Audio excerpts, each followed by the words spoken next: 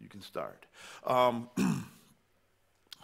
we're in our Wednesday night Bible study. We are now venturing into 2 Samuel chapter 3. And I just want to do a quick recap of 2 Samuel chapter 2 because it's some important things that were laid forth. In chapter 2, Abner, who was the captain of King Saul's host, took it upon himself to take one of Saul's surviving sons by the name of Ishbosheth. I want you to look at 2 Samuel chapter 2, verse 8. He took Ishbosheth and brought him to Mahanaim and made him king over Gilead and over the Asherites and over Jezreel and over Ephraim and over Benjamin and over all Israel. So he basically anointed Ishbosheth or appointed Ishbosheth, made him king over most of the Israelites outside of the tribe of Judah. Ishbosheth, Saul's son, was 40 years old when he began to reign over Israel and reigned 2 years. But the house of Judah followed David. It's amazing that the praise follows the real king. Amen. And then what we find out is it goes through and it says that there was a time that some of Abner's and it says, let's just read through. It says, in the time that David was king over Hebron, over the house of Judah was 7 years and 6 months. And Abner the son of Ner and the servants of Ishbosheth the son of Saul went out from Mahanaim to Gibeon. And Joab the son of Zeruiah and the servants of David, Joab being David's captain of the host, went out and met together by the pool of Gibeon. And they sat down, one on the one side of the pool and the other on the other side of the pool. Abner said to Joab, let the young men now arise and play before us or compete before us. And Joab said, let them arise. So this was basically, if you imagine in today's vernacular terminology, two military forces. Because Joab and Abner were both military leaders, and they had some elite troops with them, and they were encamped on either side of the pool, and these two leaders got together and said, hey, let's see what our men can do. You know, it would be something like I got a Marine in the house. It'd be something like how the Navy and the Marines, yeah, it's all the time, they want to compete, you're a squabby or a swabby, and you're, I don't know what they call leatherneck or something, and they jarhead, and they always competing. And so it was supposed to be, martial arts and different things to show different type of skills. Then there arose and went over the number of 12 Benjamin, who pertained to Ishbosheth, the son of Saul, and 12 servants of David. And they caught everyone his fellow by the head and thrust his sword in his fellow's side, so they fell down together, wherefore the place was called Helkath Hazarim, which is in Gibeon. And there was a very sore battle that day, and Abner was beaten, and the men of Israel before the servants of David. And there were 3 sons of Zeruiah, Joab, Abishai, and Asahel. And Asahel was light of foot as a wild roe. He was fast. And Asahel pursued after Abner, and in going he turned not to the right hand nor to the left hand from following Abner. Now, when we talked about this last time, I got some new revelation. Abner was the captain of the host. He was probably an older gentleman than most of you, like Asahel, but I believe that Abner had developed what they call battle toughness and experience. and he just understood how. See, sometimes, you know, that's why the Bible says it's not by might nor by power, but it's by my spirit. It also can say that it's not always the biggest, strongest, or fastest can win the battle. Sometimes it's about the heart, the experience, the ability to plan to outthink your opponent. And I believe that was what was interesting about Abner. He had the ability to outthink his opponent. So when Abner, verse 20, looked behind him, he said, "Thou art Asahel," and he answered, "I am." Abner said to him, "Turn away, go to the right hand or to the left, and lay hold of one of the young. Go fight somebody young, one of the young men, and take thee his armor." But Asahel would not turn aside from following him. And Abner said again to Asahel, "Listen, man, you are out of your league. Turn aside from following me. Wherefore should I smite thee to the ground? How then will I hold my face up to Joab thy brother? I don't want to hurt you, because then I have to deal with Joab." Howbeit he refused to turn aside.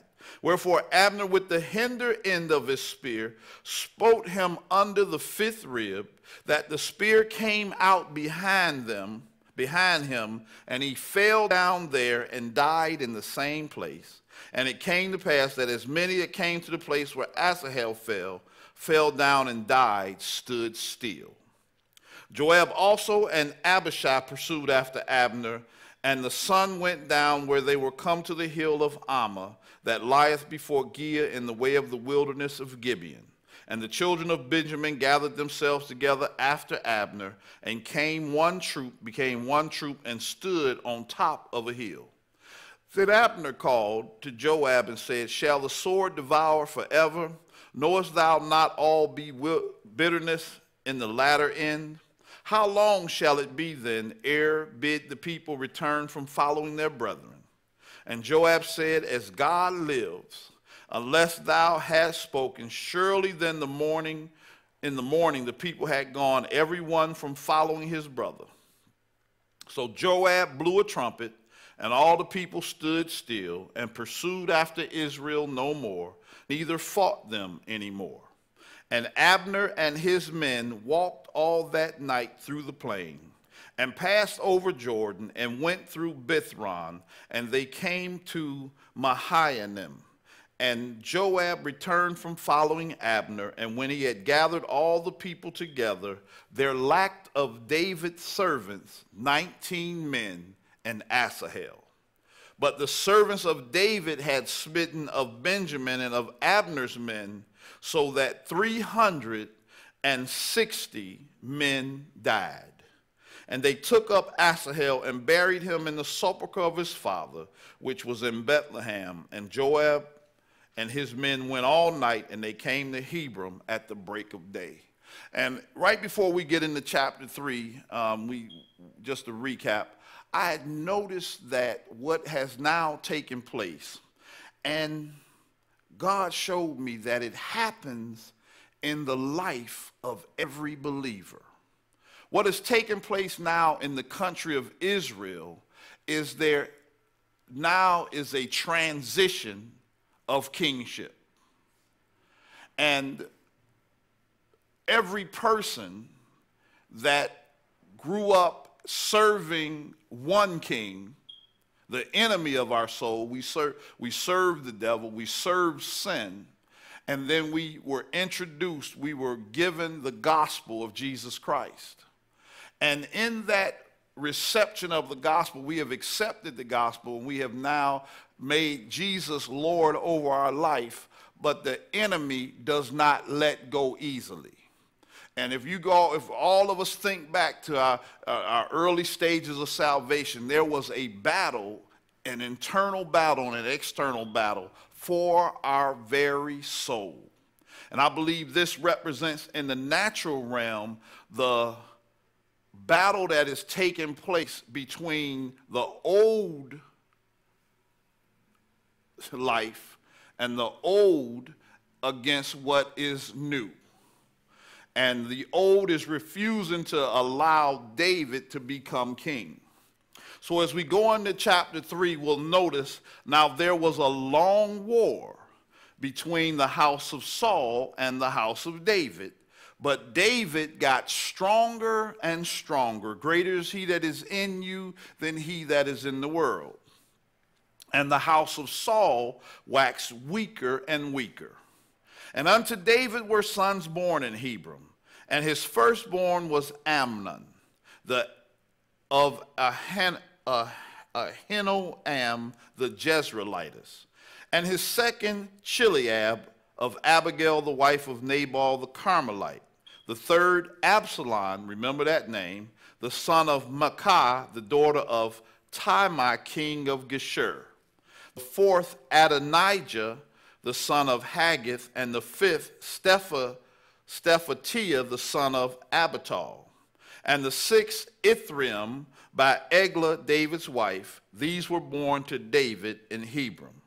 And it came to pass, while there was war between the house of Saul and the house of David, that Abner made himself strong for the house of Saul. And Saul had a concubine whose name was Rizpah, the daughter of Ai. And Ishbosheth said to Abner, wherefore hast thou gone in unto my father's concubine? Then was Abner very angry for the words of Ishbosheth, and said, am I a dog's head which against Judah do show kindness this day unto the house of Saul thy father, to his brethren and to his friends, and have not delivered thee into the hand of David, that thou chargest me today with a fault concerning this woman? In other words, what is taking place is Ishbosheth has accused Abner of, I believe, an affair with one of the late King Saul's concubines. Abner took great offense to it and is making it clear to Ishbosheth that he is the reason that Ishbosheth is still in power. Because if he had not have made himself strong on behalf of Ishbosheth, he could have been turned him over to David. So he says, but you, instead of showing me kindness for what I've done for you, you want to charge me concerning this woman. So do God to Abner, and more also, except as the Lord has sworn to David, even so I do to him, to translate the kingdom from the house of Saul, and to set up the throne of David over Israel and over Judah, from Dan even to Beersheba. So now Abner has now finally accepted the fact that the kingdom has been translated and belongs to David. And he could not answer Abner a word again, because he feared him. And Abner sent messengers to David on his behalf, saying, who is the land? Whose is the land? Saying also, make thy league with me, and behold, my hand shall be with thee, to bring about all Israel unto thee. Abner has now sent the message to David saying, hey, I am ready to submit myself and all of my forces to your control. I will pledge my allegiance to you. The problem is the issue with Asahel has never been addressed. And Asahel, being Joab's brother, is going to be an issue. So David sent messengers to Ishbosheth, Saul's son, saying, deliver me my wife Michal, which I espoused to me for 100 foreskins of the Philistines. I earned it because your father gave me a challenge, and I exceeded the challenge, but then your father betrayed me and double-crossed me. So Ishbosheth sent and took her from her husband, even Phatiel, son of Laish. And her husband went with her along, weeping behind her, to Bahurim. Then said Abner unto him, Go, return. And he returned. So her husband followed after her husband that really wasn't her husband because she had been espoused to David. And Abner had communication with the elders of Israel, saying, You sought for David in times past to be king over you. Now do it, now then do it. For the Lord have spoken of David, saying, By the hand of my servant David will I save my people Israel out of the hand of the Philistines and out of the hand of all their enemies. And Abner also spake in the ears of Benjamin, and Abner also spake in the ears of David in Hebron all that seemed good to Israel, and that seemed good to the whole house of Benjamin. So Abner came to David in Hebron, and 20 men with him, and David made Abner and the men that were with him a feast. And Abner said unto David, I will arise and go, and I will gather all Israel unto my lord the king, that they may make a league with thee, and that thou mayest reign over all that thine heart desireth. And David sent Abner away, and he went in peace. Now, as we have said many times since we've been studying this now from 1 Samuel to 2 Samuel, I don't think there's anything that Hollywood could produce that has more intrigue and drama as what is going on between these leaders in Israel. You know, there is betrayal, there is treason, all of these things are happening because, you know, they always say there needs to be a smooth transition of power. But it looks in this case as though the transition of power is difficult. So, David, behold, the servant of David, verse 22, and Joab came from pursuing a troop and brought in a great spoil with them. But Abner was not with David in Hebron, for he had sent him away, and he was gone in peace. When Joab and all the hosts that were with him were come, they told Joab, saying, Abner, the son of Ner, came to the king, and he hath sent him away, and he is gone in peace. Then Joab came to the king and said, What hast thou done? Behold, Abner came to thee. Why is it that thou hast sent him away, and he is quite gone? Thou knowest Abner, the son of Ner, that he came to deceive thee, to know thy going out and thy coming in, to know all that thou doest. And when Joab was come out from David, he sent messengers after Abner, which brought him again from the well of Sirah, but David knew it not. And when Abner was returned to Hebron, Joab took him aside to the gate to speak with him quietly, and smote him there under the 5th rib, that he died for the blood of Asahel his brother. And afterward, when David heard it, he said, I and my kingdom are guiltless before the Lord forever for the blood of Abner the son of Ner. Let it rest on the head of Joab and all his father's house, and let there not fail from the house of Joab one that hath an issue, or that is a leper, or that leaneth on a staff, or that falleth on the sword, or that lacketh bread. So Joab and Abishai his brother slew Abner, because he had slain their brother Asahel at Gibeon in the battle. And David said to Joab, to all the people that were with him, rend your clothes, and gird you with sackcloth, and mourn before Abner. And King David himself followed the casket. And they buried Abner in Hebron. And the king lifted up his voice and wept at the grave of Abner, and all the people wept. And the king lamented over Abner and said, Died Abner as a fool dieth? Thy hands were not bound, nor thy feet put in fetters. As a man falleth before wicked men, so fellest thou.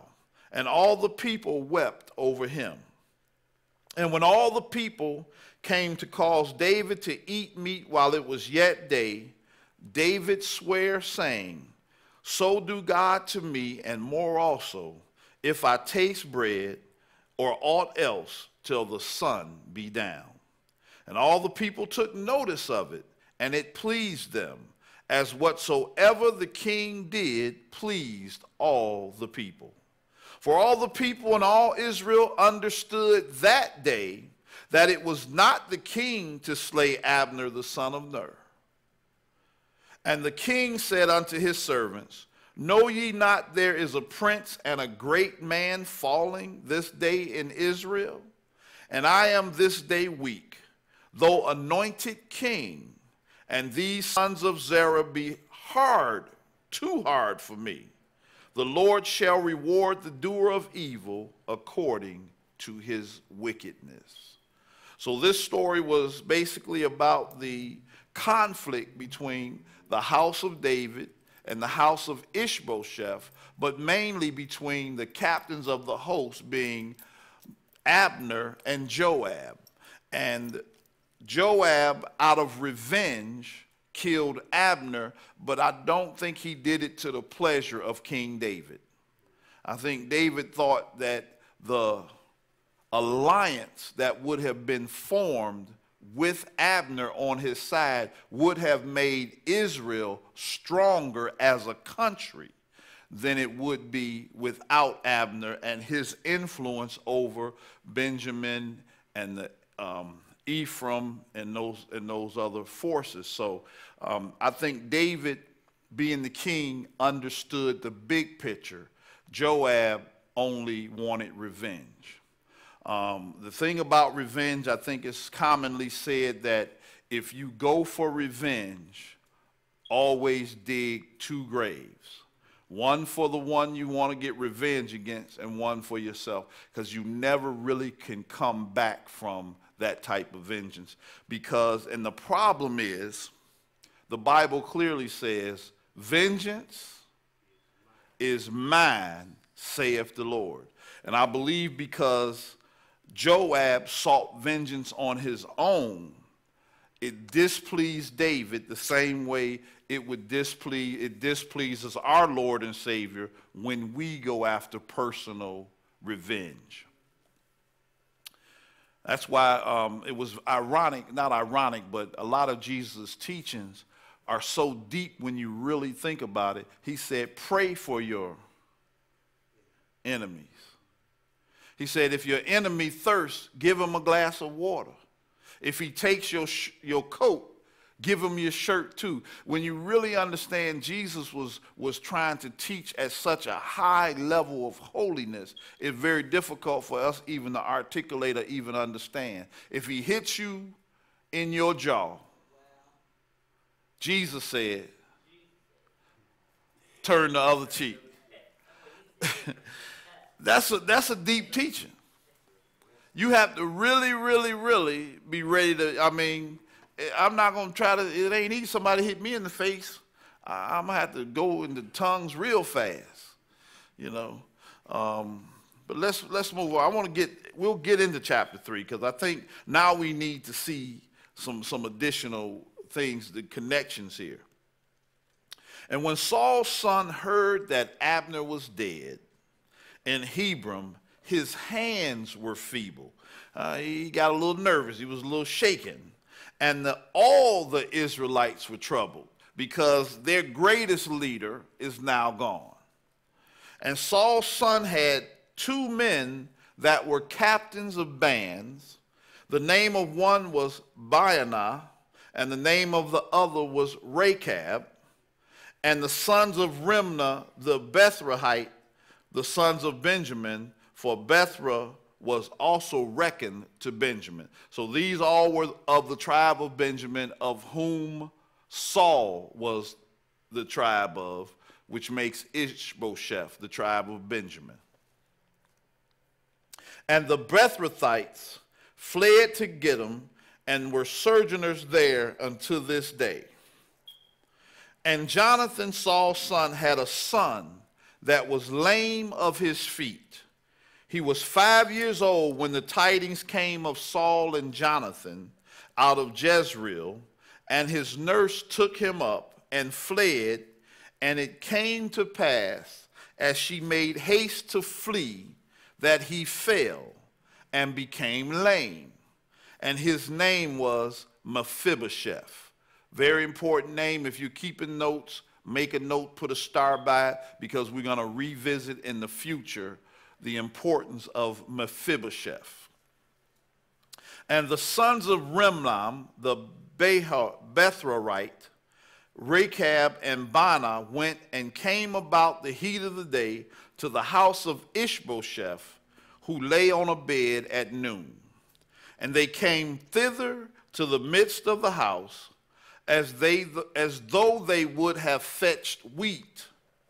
And they smote him under the fifth rib, and Rechab and his brother escaped. Is that, I'm going to talk to my military man, is under the fifth rib of aiming point? Is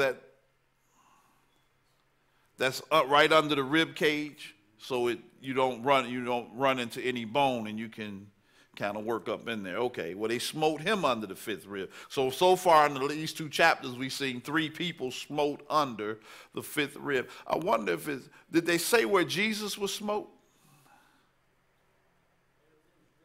But is that the fifth rib on the left side close to the heart? It doesn't really articulate it as such, but I'm curious to see where Jesus maybe was wounded.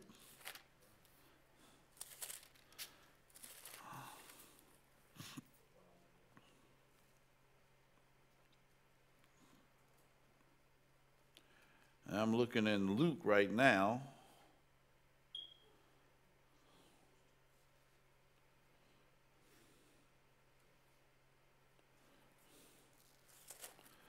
Maybe it's in John.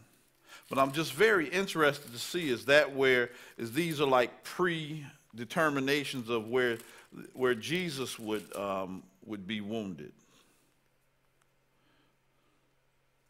No, it just says in John 19:33, it says, when they came to Jesus, they saw that he was dead already.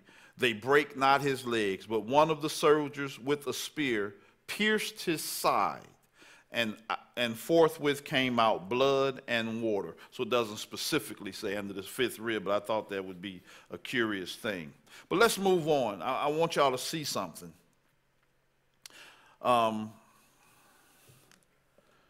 When they had came to his house,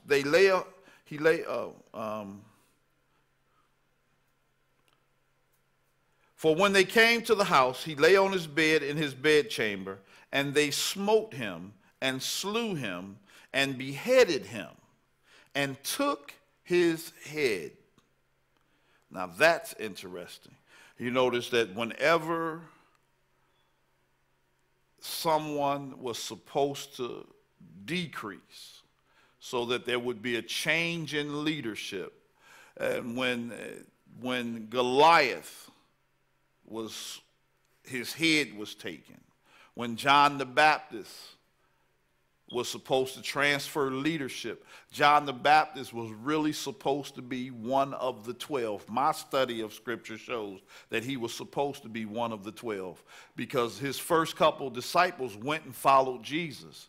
He should have went too, because he knew that, behold, the Lamb of God would take away the sin of the world. But that's that's for another day. But leadership, sometimes when leadership refuses to submit to leadership, the only thing that can happen is the head gets taken off. The kingdom had been translated to David, not to the son of Saul. Saul's kingdom, the word was clear, it's been rent from you this day. The same way you rent the garment of Samuel, your kingdom has been taken away from you. So anything that was done to try to prevent that from happening would end up with the head of the false ruler being taken off. Another way to look at it is this. Many of us had issues that lorded over us before we got saved. And the Bible says that we must mortify or put to death. In other words, there's some things in us and some things in our life that we have to take the head off of, so that it no longer can raise its head up and no longer take authority over us. We are to take authority over it. Does that make any sense to anybody? There's some things in our past, some things in our life that we have to cut its head off. They gathered them away through the plain all night, and they brought the head of Ishbosheth unto David to Hebron, and said to the king, Behold, the head of Ishbosheth, the son of Saul thine enemy, which sought thy life, and the Lord hath avenged my lord, the king, this day of Saul and of his seed. I find this to be very interesting, because David answered Rechab and Baanah his brother, the sons of Remnant the Bethrite, and said unto them, As the Lord liveth, who hath redeemed my soul from out of all adversity, when one told me, saying, Behold, Saul is dead, thinking to have brought me good tidings, I took hold of him and slew him in Ziklag, who thought I would have given him a reward for his tidings. How much more, when wicked men have slain a righteous person in his own house upon his bed? Shall I not therefore now require the blood on your hand, and take you away from the earth? And David commanded his young men, and they slew them, and cut off their hands and their feet. Well, it was a time when justice was brutal. Thank God that we've got a little bit of, we thank God that we don't live in some countries that still honor these type of punishments. But they cut off their hands and their feet and hanged them up over the pool in Hebron. But they took the head of Ishbosheth and buried him in the sepulchre of Abner in Hebron. So we're just going to wrap up right there. So we basically got through 2, 3, and 4 tonight. And it just shows the struggle, because it's not right now a smooth transition of power. But the prophetic word that was spoken to David and over David must come to pass. God said it like this: My word, which was spoken from my mouth, which proceeded out of my mouth, shall not fail, or shall not be made void, but it will accomplish everything that I purpose for it. And the word over David's life and the word over David's soul was that he would rule as king over all of Israel. And not only rule as king, but also he would deliver them from the hands of their enemies. He was the Savior. And David did not take kindly when someone he thought criminally laid their hands out of revenge. You know, he said the other guy thought, the one that claimed to have killed Saul, thought that he would get a reward. Well, he got a reward. You guys thought that you had done me a favor, but you touched the Son of God's anointed, and I'm just not going to accept it. Amen. And like I said, we'll be moving into chapter 5 because into next week, where we're going to really begin to dig in to the establishment of David's kingdom. I think chapters 1 through 4 are the transition period where there was still enough remnants of Saul's kingdom to be a hindrance to the smooth transition of power of David's kingdom. But at the same time, these remnants had to be dealt with and addressed for David to assume full control. I believe in my heart of hearts that Abner and Ishbosheth had to die. I understand David's emotions about it, but I believe that they would have been a hindrance to the actual solidification of the Israel as one country. It has not been one country for several generations now, and David will be the king that will bring them back under one leader, one king. Amen. Hallelujah.